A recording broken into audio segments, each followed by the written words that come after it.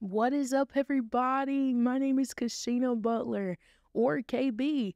It just depends on which one you want to call me. And this is the first episode of Project Commission Podcast.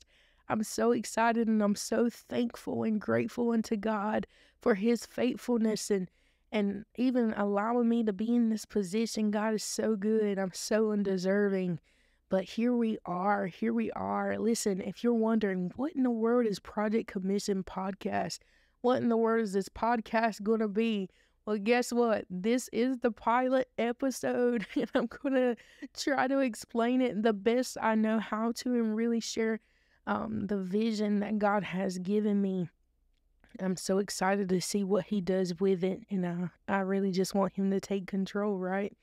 So, Project Commission is based off of the Great Commission, where Jesus sent the disciples out to proclaim the gospel to the nations and sent the Holy Spirit to empower them to be able to do these things. And through the Holy Spirit, we're able to have these gifts to help build the kingdom of God for the return of Jesus. We're supposed to look like Jesus without spot or blemish, and he's coming back to receive that church. And so now it's our job to do our best to try to become like Jesus, to try to follow his example when he came to earth, to walk it out before us. And then he died and he was resurrected 3 days later. And he went, he gave the disciples instructions. Then he went back to heaven to prepare a place for us. I'm so excited. How can you not be excited by that news? It is good news. So now we're doing our work. There's work to be done. And so now we're just trying to do it, but it does come with the cost. The scriptures tell us, and I think it's 1 Peter, he says, because Christ suffered, we might suffer too. And because of this, Jesus also said to be my disciple. He says in Luke, he says, to be my disciple, you have to hate your mother, your brother, your sister, your father, your wife, your cousin. Can I add that in there? Your cousin.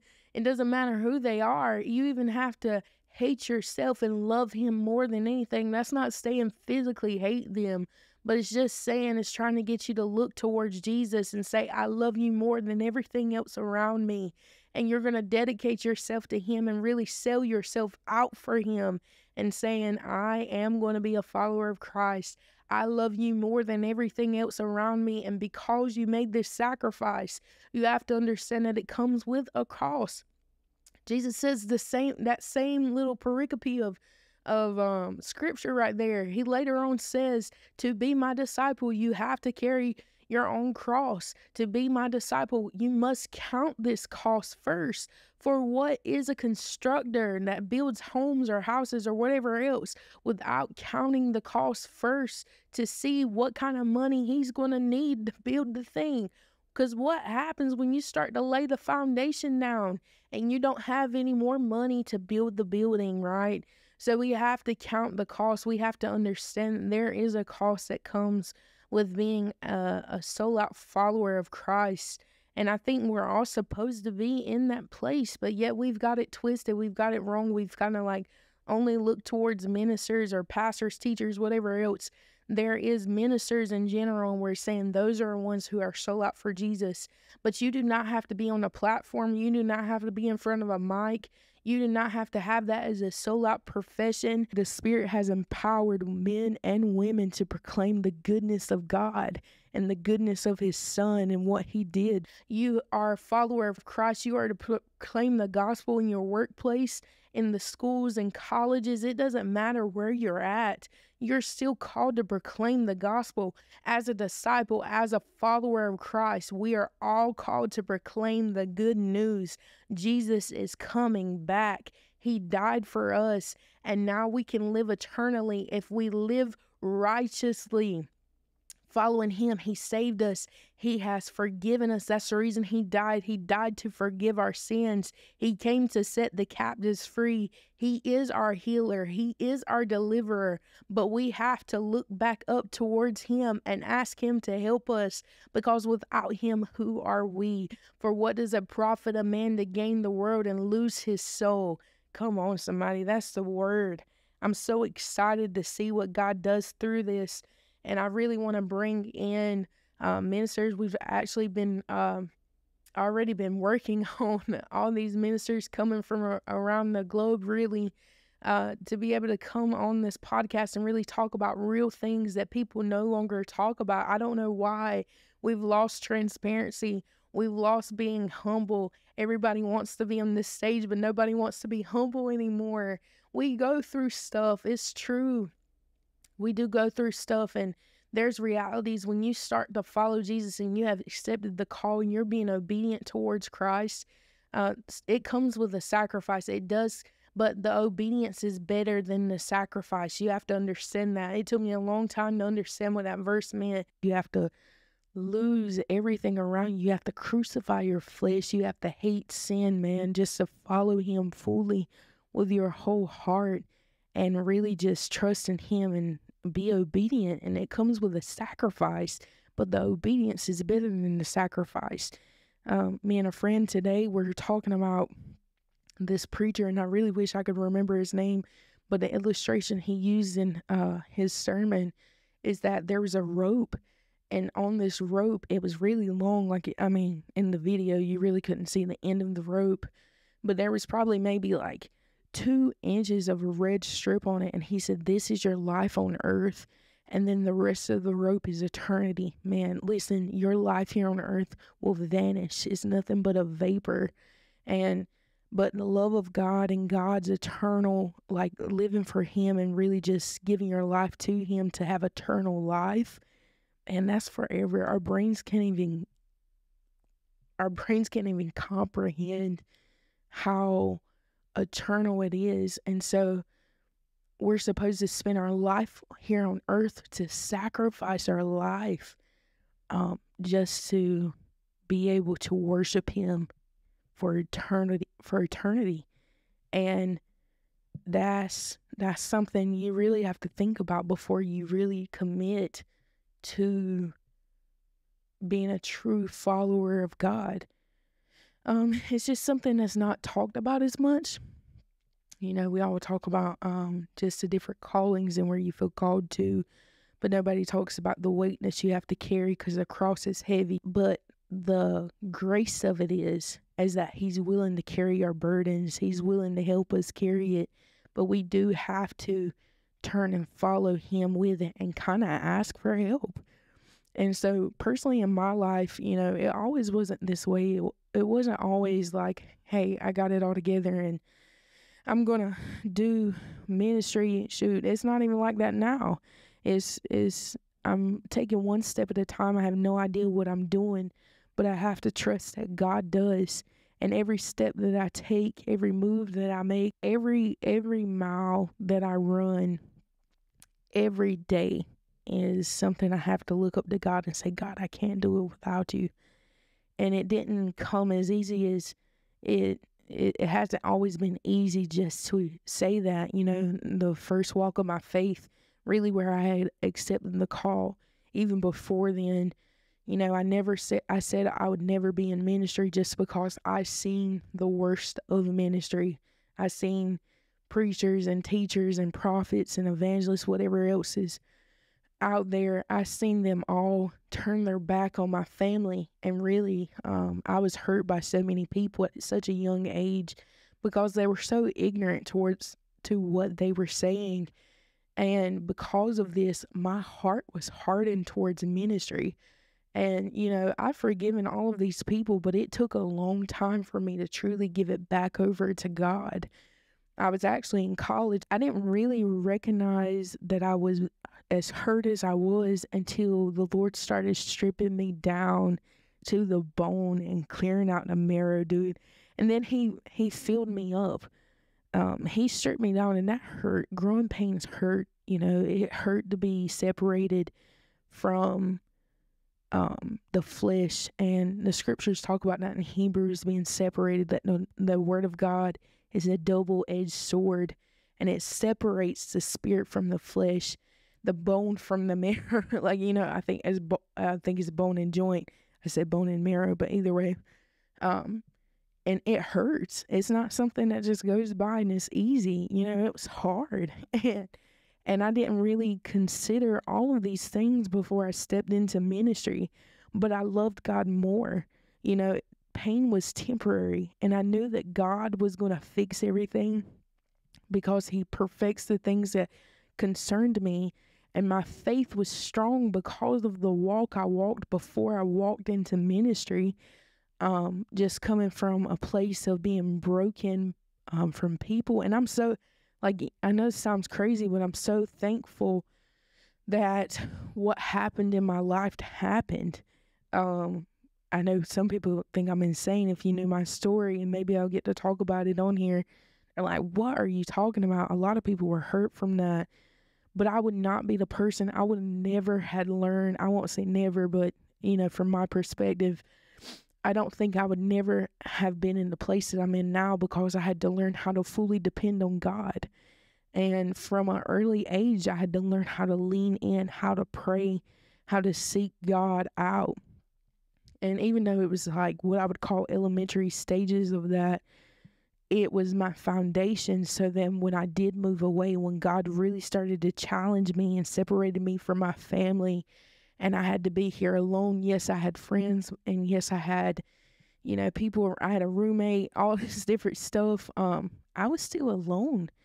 I left a very tight-knit community, Native American community, and I had no idea what I was leaving. I was really close to my family, and for the first couple weeks, I was just so broken because I missed my family so much. That was all I had for so long. And God was like, what would happen if I would remove everything else? What if I told you to never move back home? I remember that broke me. I was like, Lord, what you mean? And so, as easy as it was to say yes to the obedience, the sacrifice that came with it was hard, but I don't regret a single mile of it. I'm thankful that God was like, you know what, I'm gonna send you in this direction. I won't say every single moment I was just like, yep, this is great. I'm thankful for it, because there was definitely times I was like, God, why in the world am I walking through the place that I'm walking through? And I'm still like that even today.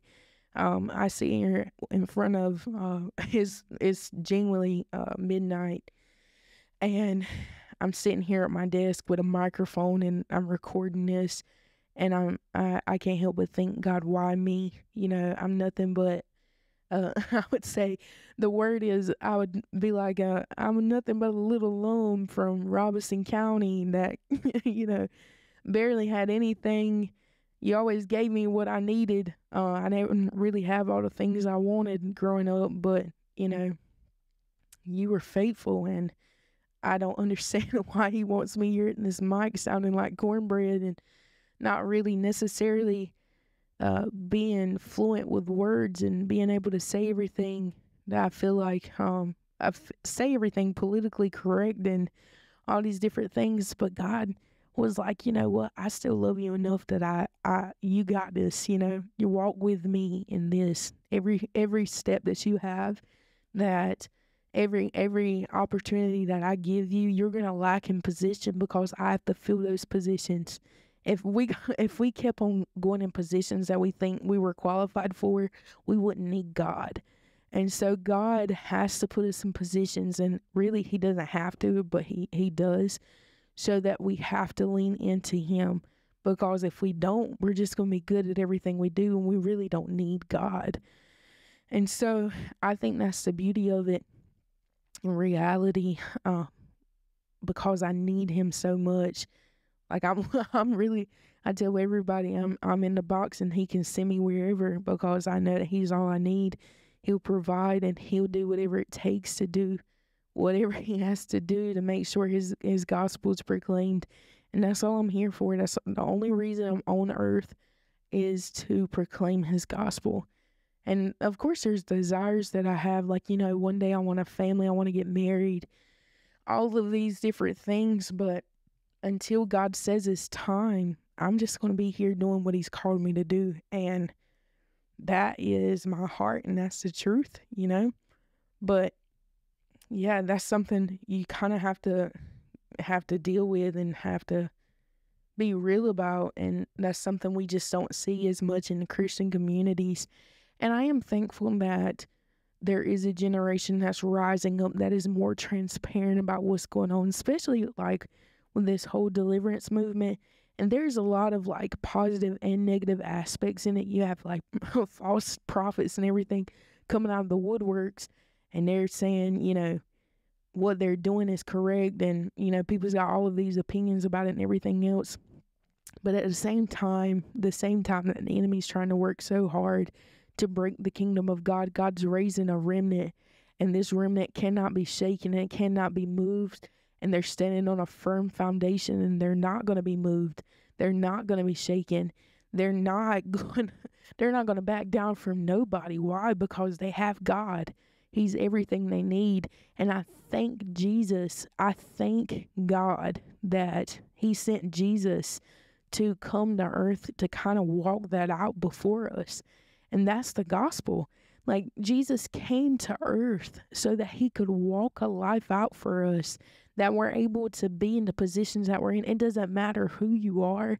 And I just want to make it clear, this isn't about me. I mean, I'm talking about myself, but it's only because I'm trying to, I want to be friends with you guys. So I want you guys to know me a little bit more, No, but I seriously, there's so much, Jesus came to earth and he walked a walk. He called his disciples, he called them by name. They sat down everything. And that's a beautiful thing. And I always love in Matthew, where it talks about Peter and Andrew and James and John being called to basically put down what they had. So they were fishermen, and Jesus was like, "No, I've called you to be fishers of men." And because of this, they sat down. They put down, I would say fishing poles, but it was really nets during the time. But they put their nets down and they left what they had in the position that it was in, and they got up and left and followed Jesus. And sometimes that's the same thing we have to do. We leave the things that we kind of have created a lifestyle out of, and that we leave it in that position, and we turn around and follow God. It's a 180 turnaround.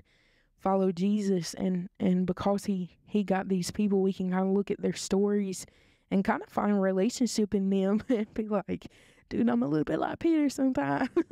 I'm a little bit like John sometimes, so you find these relationships within these people, and you're like, we're kind of similar, and we can kind of model after that. But the reality is, we do not model ourselves after the disciples, but we're trying to be like Jesus.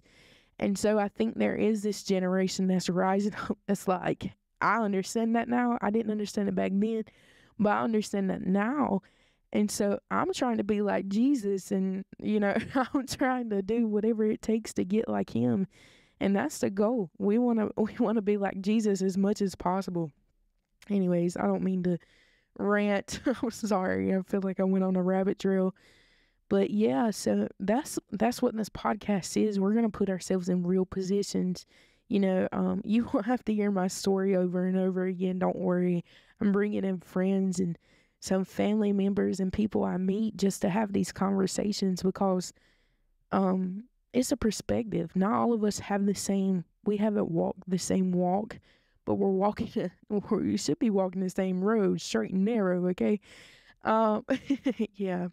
So the thing about it is, as well, something I really had to learn is that something that was hard for me walking down this road was people pleasing. I wanted to please everybody, and it honestly came from a place of trauma.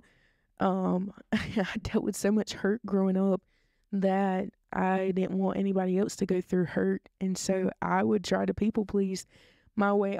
I've always been sensitive. Like, I'm a really bold person, and I really don't get moved emotionally a lot, at least not now. But as a child, I was that child that would have cried at the drop of a hat. Like, you know what I mean? So, my emotions was in a lot of stuff. And so when I was hurt through just different family stuff and people and church hurt stuff, and when I was hurt, I didn't want anybody else to feel that pain, so I would try to please people so much. And I genuinely think it's a generational curse of people pleasing. Because, and the reason I can say that is I look back at some of my family members now, and I'm like, girl, that ain't Bible, that's people pleasing. And I just they be looking at me like I'm crazy. Anyways, that's off rant, but I struggled with people pleasing to such a point, I almost lost my relationship with God. I was trying to make people feel good, feel comfortable around me, but I realized, the Holy Spirit really empowered me to understand my job is not to people please, but to please Christ. And, I later found out in Galatians 1:10, he says, this is Paul talking, and he says, obviously, I'm not trying to win the approval of people, but God. If I'm people pleasing or I'm pleasing people, were my goal, I would not be Christ's servant. And so that was such a real thing for me, because I was like, okay, God, I'm your servant. I'm going to do whatever you ask me to do. And don't get me wrong, like understanding that we do not get to heaven by our works. And I can do this all day long, but this is not how I'm going to get to heaven. It's my relationship that I have with God that's going to get me to heaven. But my point is, I'm still your servant. I'm going to do whatever you ask me to do. And I need you to help me with this people pleasing, because I don't know how to not. And it was affecting my walk with God, even to the point where I felt like I was going to make God so upset with certain things that I didn't feel like I could be forgiven, or I felt like I wouldn't be, I couldn't come out of the place that I was in. It was a lot. Like, let's be real, it was a lot. It was a really big moment for me. It took me 2 years really to get out of it. There was friends I had made early on in college. I was trying to people please with them. I didn't even know them when I first met them, but I was so terrified of hurting them. So even sometimes I would make these stories up, not necessarily people, so much so like it wasn't me anymore. I was trying to make myself this person I really wasn't. And for a long time it bothered me, and I had to repent before God for it, because I was trying to place my identity in everything around me except God. And that was a weight that took a long time to come up and off of me. It was a walk I had to go through. It was an instant deliverance. I really wish it would have been, but it was something I had to walk through, and God really had to teach me to discipline myself through that too. And this is just one thing out of 1,000. There's a lot of stuff that we walk through as ministers that is just so heavy, and it is stuff that we necessarily don't talk about often. How many people in ministry go through depression and anxiety? How many ministers think of suicidal thoughts? How many ministers are dealing with lust? There's a lot of stuff that people are walking through, and it's because, you're trying to look for an outlet. You're trying to look for different places. It's hard. It really is hard. And I'm not saying like I approve of people, watching porn and stuff being ministers, but I do know the weight and the struggle that it comes with, and my heart goes out to them. But at the same time, it's where we should be able to sit at a table and be corrected.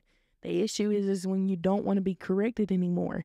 I'm not trying to promote depression, anxiety, lust, adultery, fornication. I'm not trying to say I promote any of these things.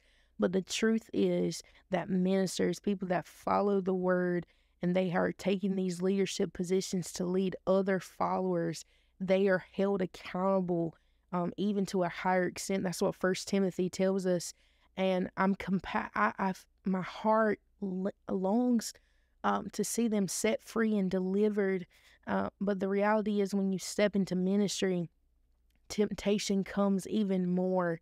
Temptation tries to, as you're getting ready to step into ministry, as you're getting ready to be in that position, you are going to be tempted more so than average. So when you struggle with lust, when you struggle with these things and you have not submitted it back to God, you're going to struggle with this even amplified more.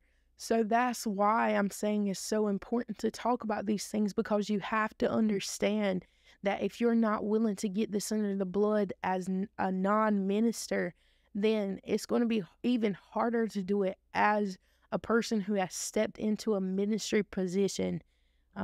So that's the truth, and that's the reality of it, and that's what this podcast is. That's what we're going to be talking about. It's real, it's transparent, it's raw. I think we've got to a place as the body, and it's hard for us to be really humbled before God again. We have gotten to a place as ministers that we want the stage, we want the lights, we want all these different things, but we're not willing to be humble before our brothers and our sisters, but most importantly, God. We have to give these things back to Him so that He can take them from us, that He can set us free. That's what He came to do. Jesus came on earth to set the captives free. And so that's why deliverance is so important. But He also came to heal broken pieces where we have been broken, where we have been hurt by the church, He came to heal that. He also came to heal physical sicknesses. There's a lot of different things that happen within the body. No one wants to talk about because of pride, because of religiosity, because of different things. No one wants to talk about this stuff. That's what this is, and I'm really hoping that I'm able to talk about things that people are really going through, and not just ministers but followers of Christ too. It's hard. It really is. It's hard to follow Jesus. I say all the time, salvation is free, but when you sell your soul out for Jesus, that comes with the sacrifice. Because the scriptures say, because Christ suffered, we might suffer too. And that's the hardest thing to grasp a concept of, because we want to do these things. We want to live for God. We want to do these radical things, but yet we don't want to humble ourselves down, and we don't want to go to our brothers and sisters Christ and profess our sins. That's what James talks about, profess your sins in front of them. Because of the prayer of the righteous availeth much, we're able to pray for these things. But because of the judgment in the church, because of the brokenness in the church, the system of the church, not the actual body, the system of the church, we're unable to do these things. But I think it's time for the body to step out of that.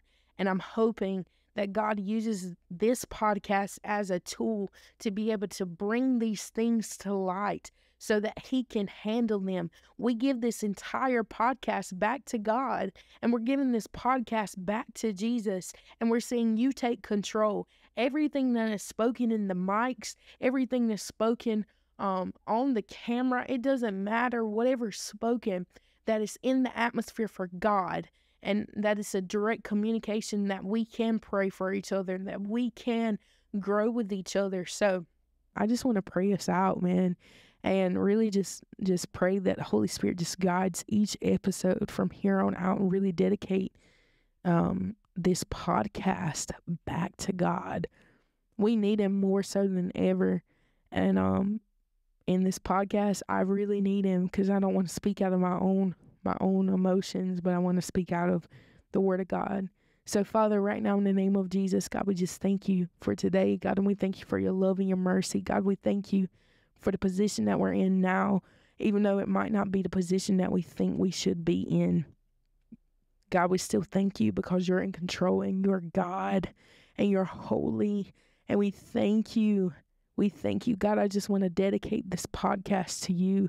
God, I want to give it fully unto You. God, I thank You because You are God and You are God alone.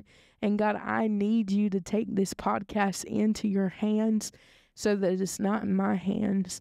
But God, I just thank You, God, that You can still touch souls through this podcast, that You can still do the great through this podcast.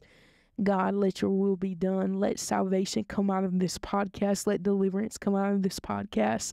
Let healing come out of this podcast. God, every conversation, let it be led by You. God, every conversation, every prayer, every subject, be ordained by you. Father, I just give you the praise and the glory in advance because I know that your kingdom will expand if your hand is in it. So, Father, please don't take your hand off of it. God, let us remain in the glory. Let us remain in your presence. And God, we just thank you and we glorify you right now in the name of Jesus. I'm praying over the listener who is listening and has stayed this long. God, I just pray, God, that you meet the needs of your people. God, and if there's anything that's coming against them, Father, we break the attack of the enemy. And Father, we cast it back to the abyss. And God, we just thank you that you are God and that God, that we're able to pray these things. And through the blood of Jesus, that there is freedom and there is liberty and we're already victorious in the battle. God, I just thank you. I thank you for the call. I thank you that you call us. God, I thank you for your son. I thank you for your son that came to earth to live as that sacrifice, to live as that example for us. And because Christ suffered, we might suffer too. And God, I still thank you for that because he made it through it. He made it through it, God, and he was faithful to you until the end. So, Father, help us be faithful. Help us bear your fruit. God, I thank you and I glorify you in the name of Jesus that I pray. Amen, amen. Y'all, check us out every Friday. Check us out. Thank you again. Bye.